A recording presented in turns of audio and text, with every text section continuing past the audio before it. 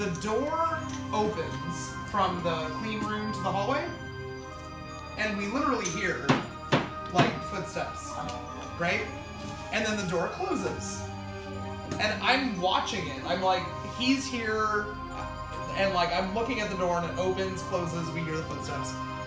And they both kind of like look behind them, and she's like, oh, who's here? And I'm like, all the doors are locked, dude. It's just the three of us. And she's like, no, but the door, I just heard somebody walking around. And she stands up and like looks into the hallway, and the door opens again and slams shut. And she just like sits back down, like all white-faced, and I'm like, it's just Jack. And she's just like, and I'm like, you can go if you want to.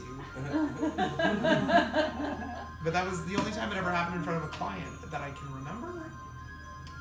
That was it. Well, that I know of, that I can think bat. of. Oh, the bat too. Another time I'm tattooing a fucking mummified bat on Alyssa, and my bat skeleton that's up on the shelf, not being touched by anybody. It's a fucking floating shelf. Like, I can't bump into that shit. And I'm like 20 minutes into the tattoo, and it just like falls on the floor and shatters. You were like here that day, right? Stevie was here. She was up here, and she's like, "What the fuck?" And there wasn't even like a truck drove by. Like, nothing fucking happened. And Alyssa was like, "Oh my god!" And Stevie comes over to like start sweeping it up. She's like, "There's no saving this. There's just like powder on the ground. There's no, not even like a bone left, right? It's just like dust." And I'm like, at least it happened while I was tattooing a mummified bat. Because if I was tattooing an elephant right now, this would just be tragic. This is like at least a good story, you know? But yeah, that's my two good Jack stories, I think. It was early. Way early.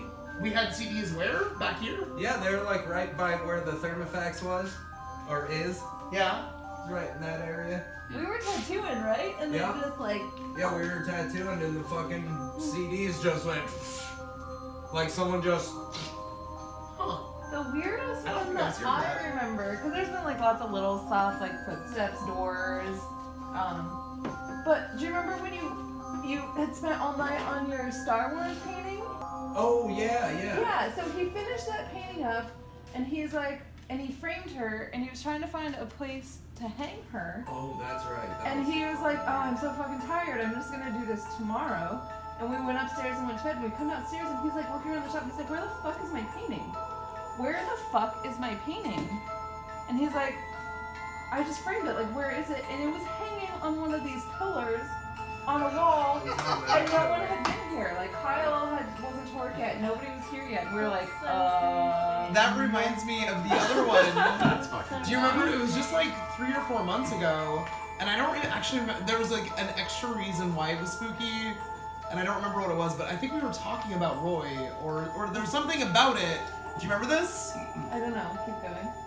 I don't remember what was happening during the day, but there was definitely something having to do with talking about Roy. And everybody's gone. I'm here by myself. I'm counting down the drawer, and I hear a loud noise. And I look over, and the picture of Roy and the one next to it are diagonal. And I sent you guys a picture of it. Yeah. And I was like, what the fucking shit? For real? That's so It like they just both tilted. Roy!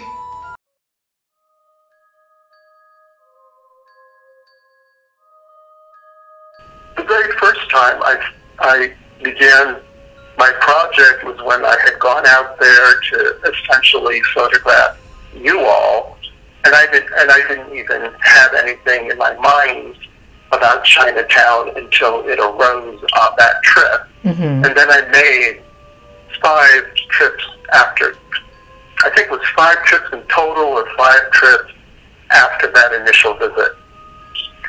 And I think that I stayed, that first trip I did not stay in the studio. I stayed over at Winston.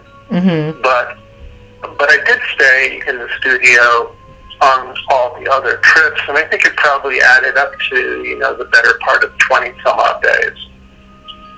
And maybe more pertinently, 20 some odd nights. Mm-hmm.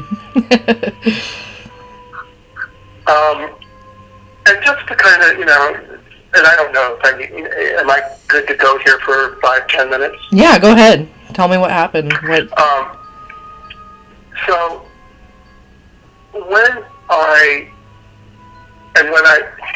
all those trips were really based around the work I was doing in Chinatown, which, you know, is photography related, and you don't really know me that well, but you probably as well or better than anybody else in the shop can probably attest to, because at that point, you know, you were still more of an apprentice and you were coming in early and blah, blah, blah.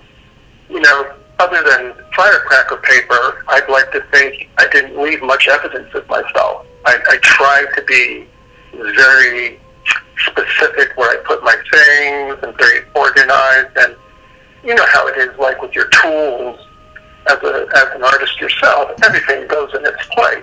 Right. And, you know, after major shoots, you know, I'm talking just back over my career where I would be doing major setups for shoots.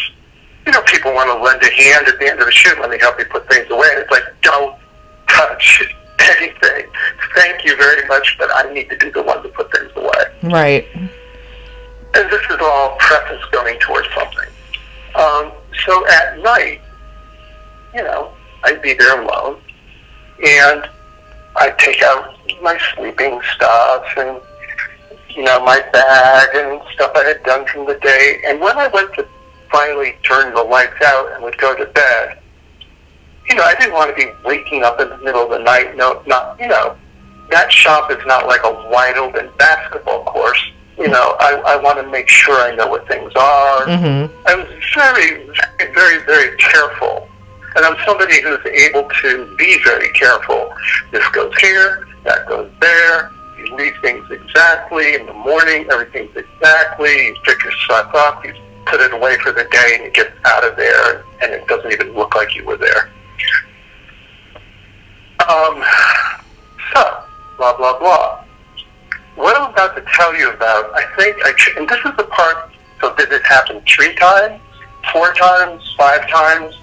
I don't think more than 5 times, at least 3 times out of 20 some odd nights. I would wake up in the morning, and, you know, having left everything very precisely, and on at least 3 occasions, maybe as many as 5, I would always put my shoes against the wall right next to each other. You know, boom, there they are against the wall.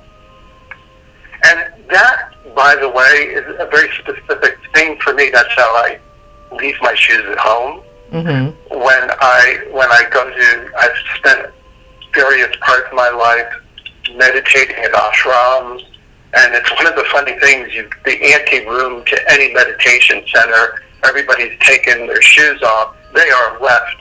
It's not like a pile of shoes. Everybody's very careful to put their shoes right next to each other in a very organized, you know what I'm saying? Yeah, I can picture it for sure.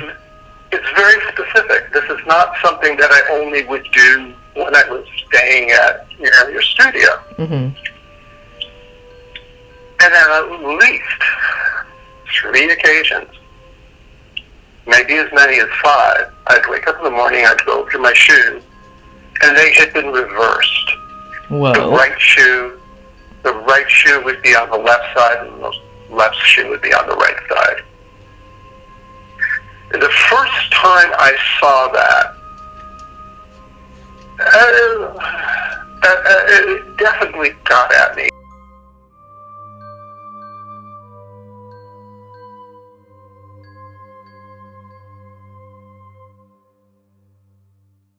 Carmen, so Yeah. we used to do art night, or not like art night, but like part of the art walk. Yeah, the Friday night. And we were First not Friday. good at being organized, so we like Caring.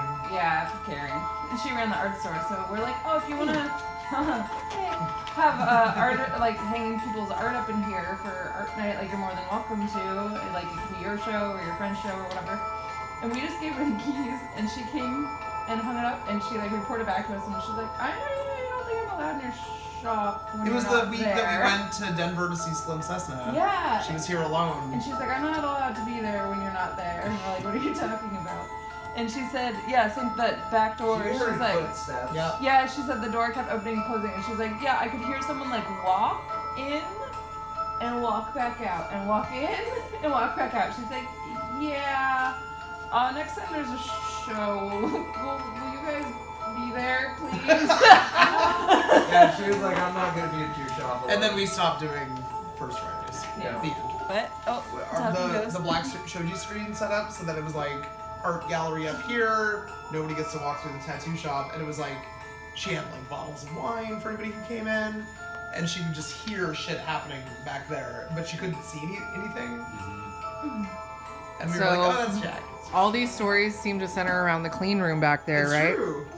When I was here alone before everyone got here, I did an ambient temperature reading of the whole shop and the basement. And the clean room's about a degree colder than the rest of everywhere else. Jack. That's Jack's bedroom. That's During my apprenticeship, I had a weird thing happen. It's when Chris used to work in this station right here. And he was tattooing a client, and I was standing basically where Radar is sitting right there, watching Chris tattoo right where I'm sitting. And we were alone. It was just Chris and your client and me watching, and I felt like a breath on the back of my neck, and like I heard my name whispered in my ear, like someone was right there. Yeah. And I flipped around really fast to see if anyone was back there, where we usually see weird shit, and there was nobody. It was just us three. And that was fucking creepy. And that was during my early days here, which usually seems like when stuff happens to people. It definitely seemed like it used to be, not so much anymore, but like it used to be anytime we hired somebody new, they were like hazed. Right. And now it was so weird. it doesn't seem like I don't that think anymore. it Have ever you had happened to anything Tony. funny You happen? even slept here, huh? Yeah, I mean, like before, whenever I would stay here. Yeah? There wasn't ever really anything crazy. Other than occasionally you'd hear footsteps, but it's easy to just be like, oh, that's somebody who lives in the building. Right. But it would be like, 4 a.m. or 5 a.m. Just Right. So I could never really like prove what was going on. The door shut has like slammed shut many times, but it could be the wind. It's all It explainable could be stuff. a draft. Was it the white door that would shut or the bathroom door? I've seen both. Yeah. But more often. It is the always white back there, it seems. Yeah, So the weird part about that for me is that the draft is obviously like that window above the door never really closes, and then there's that window in the bathroom that's just a grate. Yeah. So we get a tunnel. There is a draft, yeah. It makes sense for the bathroom door to slam itself shut, but the white one, we all know if you If the try. fan is on, it makes sense. But Yeah, if it's not- but if it's not, and Yeah. we all know how hard it is to actually get that thing to latch, You can't do it most of the time. and it has been shutting itself and latching quite frequently.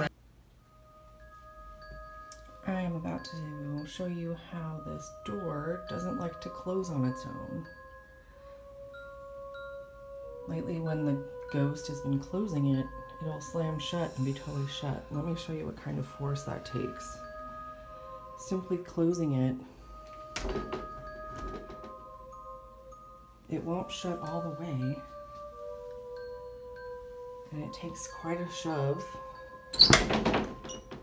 to actually get that to latch. It's been latching itself quite a lot frequently. Even when it opens, you have to physically pull it out of that door jamb. And it will open and shut